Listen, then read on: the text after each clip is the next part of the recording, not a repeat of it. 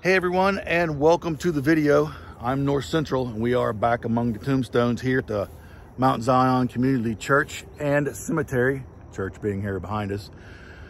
Now in the last video here at the Mount Zion, we pulled this headstone out of the ground. It had sunk all the way up to the very top here. This is the dirt line. Only this top part was actually showing. The rest of it had sunk all the way down into the ground, all 42 inches of it. We stumbled upon it, and I made a tripod, got a chain fall, dug around it a little bit, yanked it out, gave it a nice cleaning so we could see some writing and stuff on it. Today, oh, well, if you haven't seen that video, then there's a link to it right up here, and I suggest you go back and watch part 1 of this video, because this is part 2. So here in part 2, we're going to fill the hole back up with rock, bring it back up to the level that it should be, tamp it all back down with fresh dirt and the grass and stuff that I took off around it. Tear the tripod down, give this thing a nice little D2 bath, and stick a flag on it. That way we can honor the veteran like he's supposed to be. So don't go anywhere, stick around.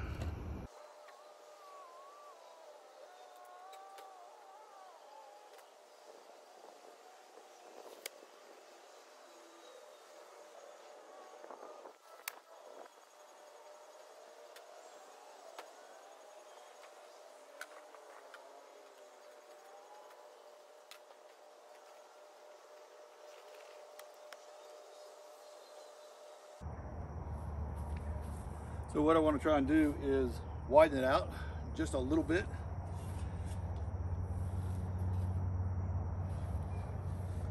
So I don't want to put the gravel down in there and have it just in a little 4-inch by 13-inch, hole. I want to widen it out just a little bit. So maybe it's a 7-inch by 13-inch hole. That way it gives it like more of a base, right? Because this is 220 pounds on just a little 4-inch thick 13-inch base. So I want to try and give it a little more than that. This thing's going to be down.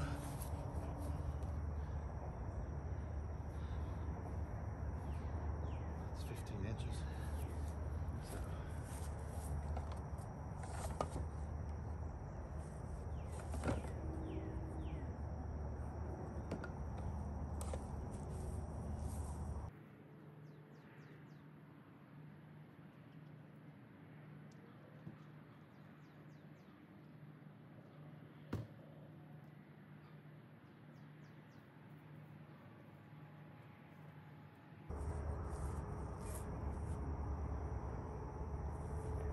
So this is one of my flags without the flag on it, just the wooden shaft. It's 24 inches long.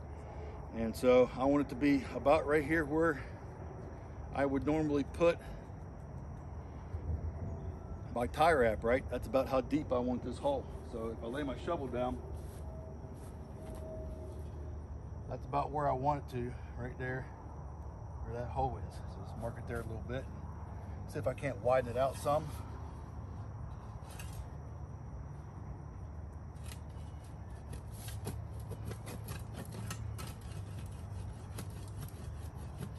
Make a little pocket light.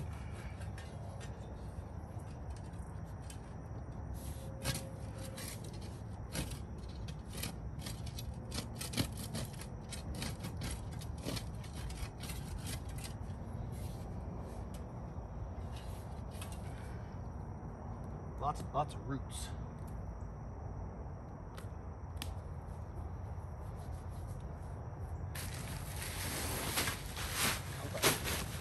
I brought enough rock.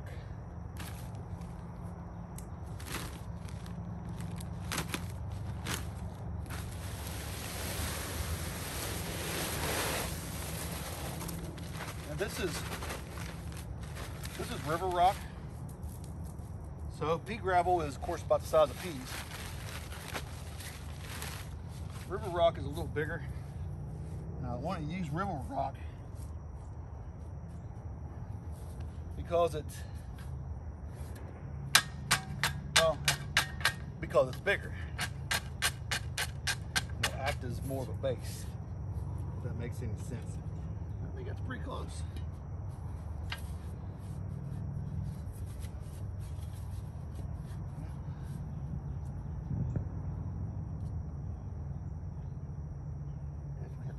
little bit more in there, but I got these 7x7 blocks I'm gonna try and set this thing on. It'll work. Or will it not?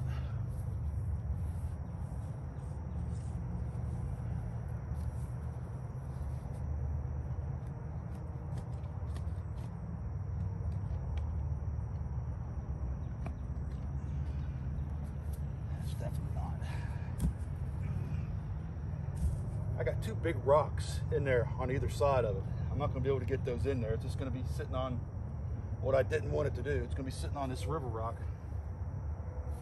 at about that height. And that's okay, the river rock will keep it from going down too far. But definitely gonna need some more.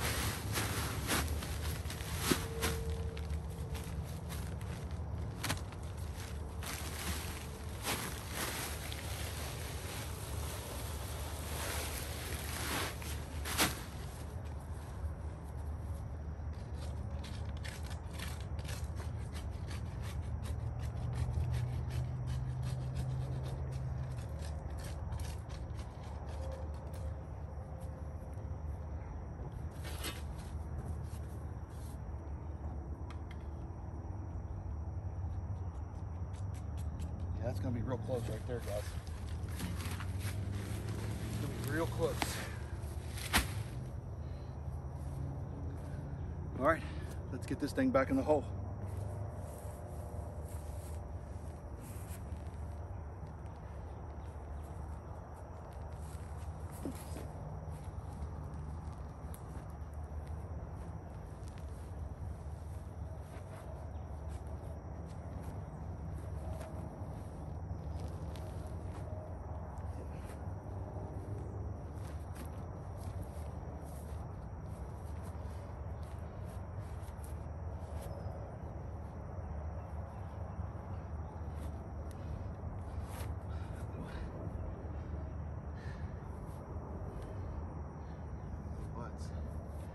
Sticking out that far.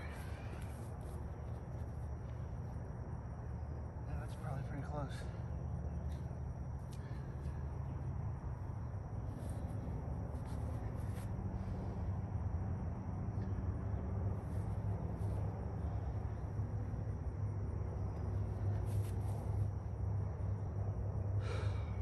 Got a lot of dirt with it.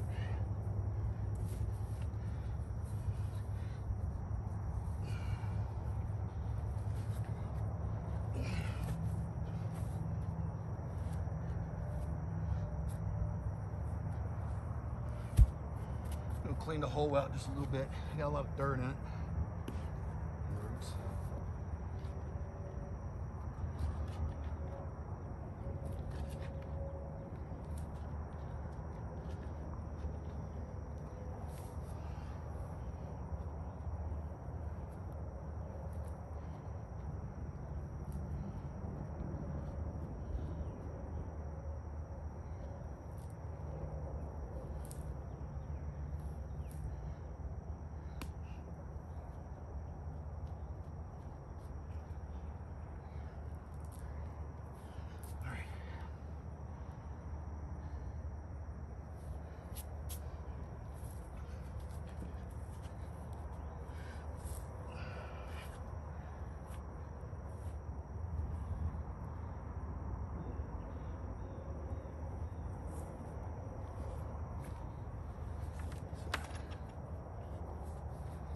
Move this out of the way.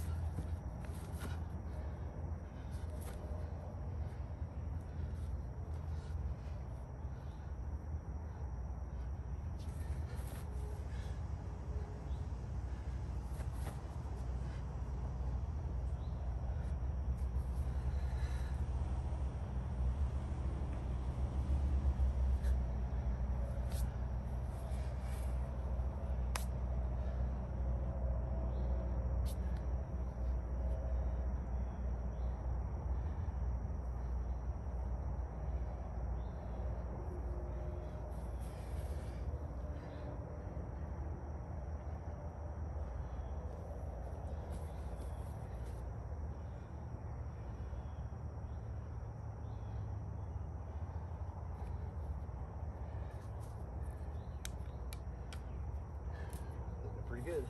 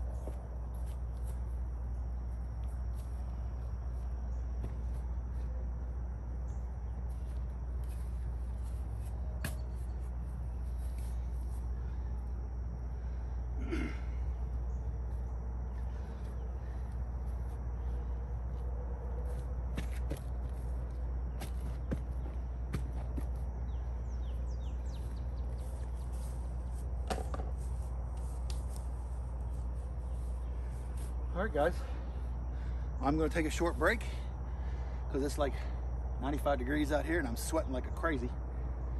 Get some water in me, and we'll get to cleaning this thing and putting a flag on it. But I think it came out real nice. All right, guys, I'm gonna go ahead and wet the stone down. I like to wet it down prior to scrubbing it. And I like to keep it wet for about 5 to 10 minutes. Just helps loosen things off. Dirt, grime, biologics, whatever.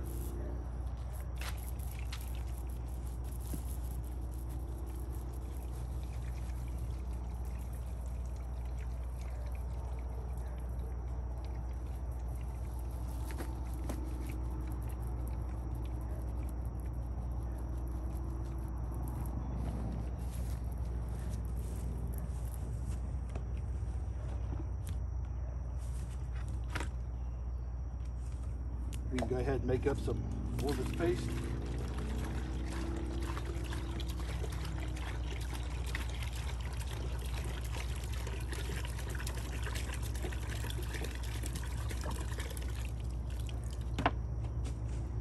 I generally use about a gallon of water.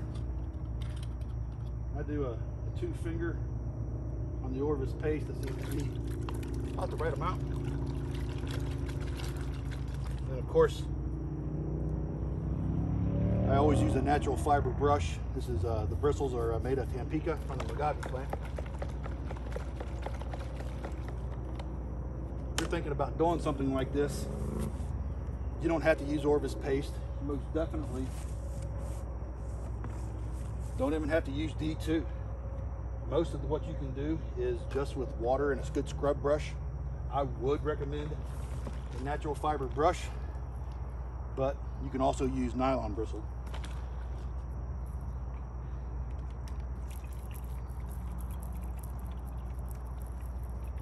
So I'm gonna keep this thing wet, like I said, for about 5-10 minutes. And next time you see it, we'll be scrubbing.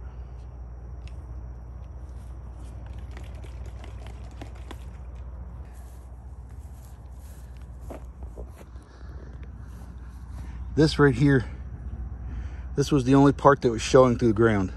That was it. Now through the grass, this was the actual dirt line here, but the grass had overtaken it. And you could actually see the top of the cross. And I'll leave a link to my pre-treatment with Wet and Forget when I did the cemetery. You'll see this stone, this little section here. Like I said, you can only see this little section here. And now you can clearly make it out. That looks a lot nicer, a lot nicer. All right, so it's been about 10 minutes. I'm gonna give this thing a good scrub down.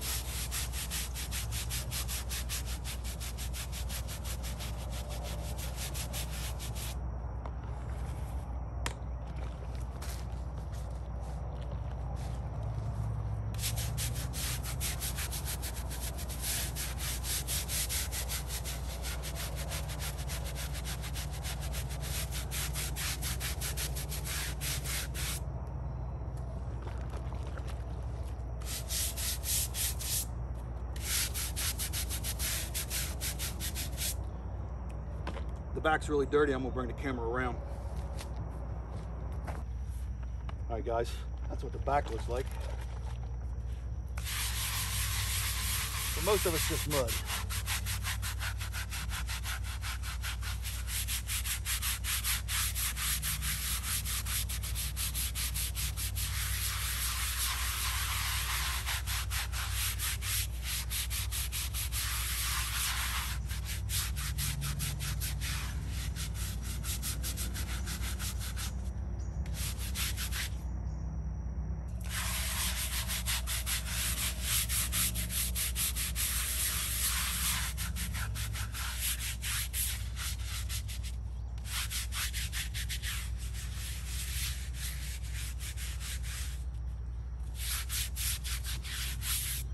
All right.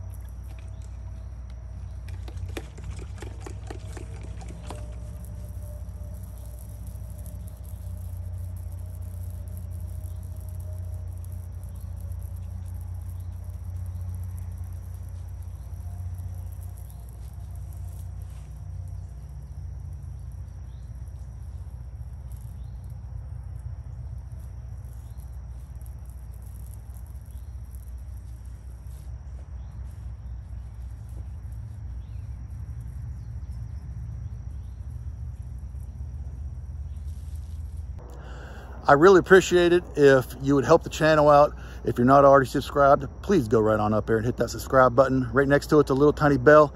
Mash on that bell and select all notifications. Please give this video a thumbs up. And as always, go down to the comments and leave a nice little comment if you would. Smiley face, happy face, whatever. All that stuff really helps the algorithms of YouTube. It helps promote the channel, and all my YouTube videos are monetized, and it helps me with the money that I get from YouTube. What little money I get from YouTube, I put right back into doing stuff like this for these veterans in the cemetery. So I really appreciate it. Thank you so much for your support. So as always, after a nice little scrub, we're gonna give our veteran friend here a soak down in D2. Now, down here, there's probably not any biologics. All this here is just where it was in the ground, the staining and stuff, and hopefully that will come out in time. Now up here, this is biological stuff, but I'm gonna go ahead and spray the entire stone. You know, you just never know. So here we go.